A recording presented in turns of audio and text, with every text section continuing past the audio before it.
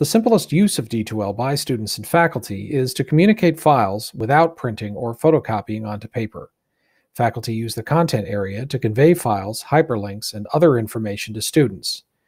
The content area is organized with subdivisions or folders called modules. As a professor, you can use modules not just to house, but also to organize your course content. Let's take a look. We access the content area by clicking Content on the navbar. First, let's take a look around. There are many more features than I'll be able to discuss in this video, but here I'll stick to the very basics.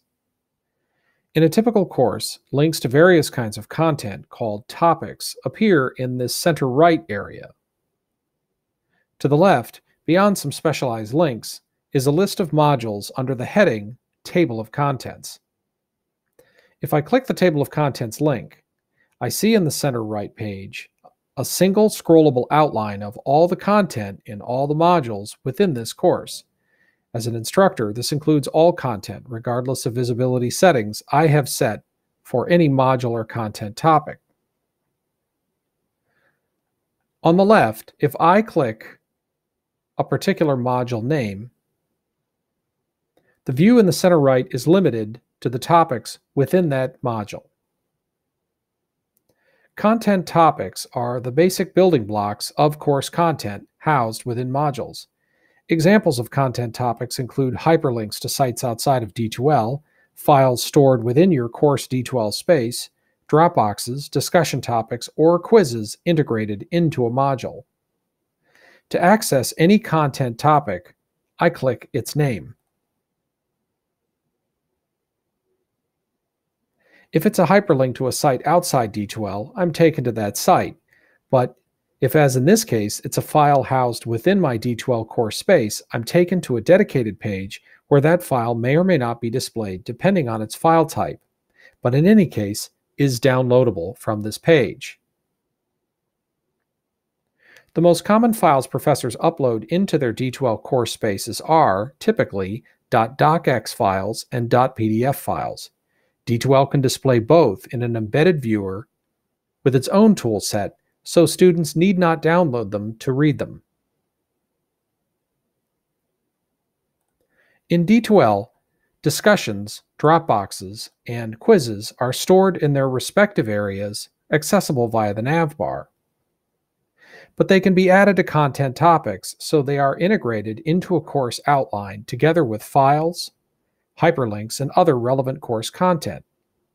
You can create and, in most respects, edit discussions, Dropboxes, and quizzes in their respective areas or here in content. These types of interactive content built within D2L are discussed at length in other videos. When in any particular content topic page, there are some useful buttons up towards the top right. With this four-way arrow button, I can have a topic expand into a full screen for easier viewing.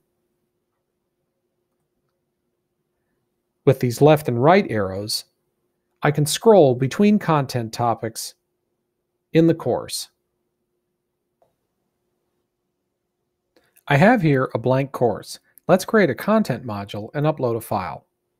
Right now there's no modules in this course listed under Table of Contents, but I do have a blank here that allows me to add a module. I click it and type in a name.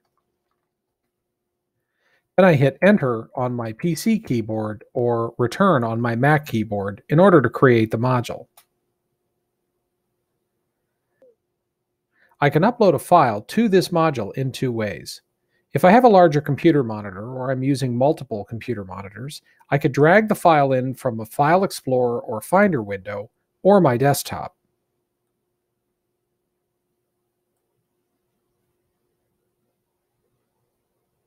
On smaller monitors typical of laptops, or if I need to navigate through my file folder tree, I can click the blue New button and choose Upload Files. Then I choose My Computer, and then press the Upload button. This takes me to a conventional navigation window, which allows me to find files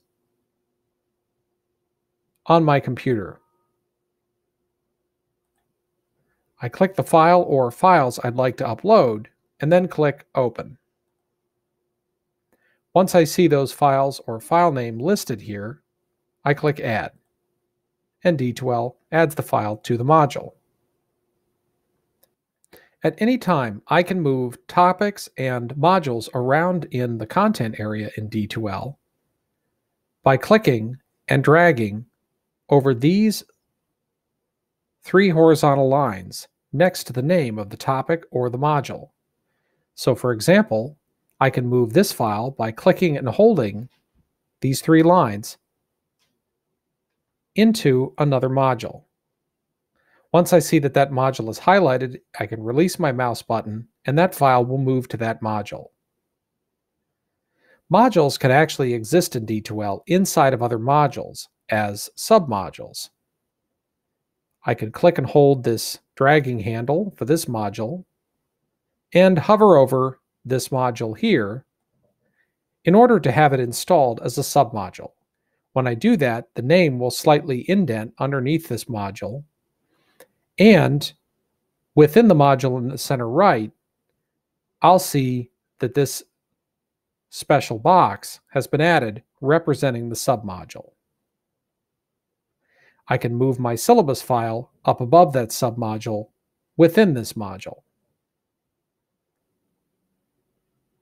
You can see that D2L has a dark blue line that shows where the file will go if I release the mouse button.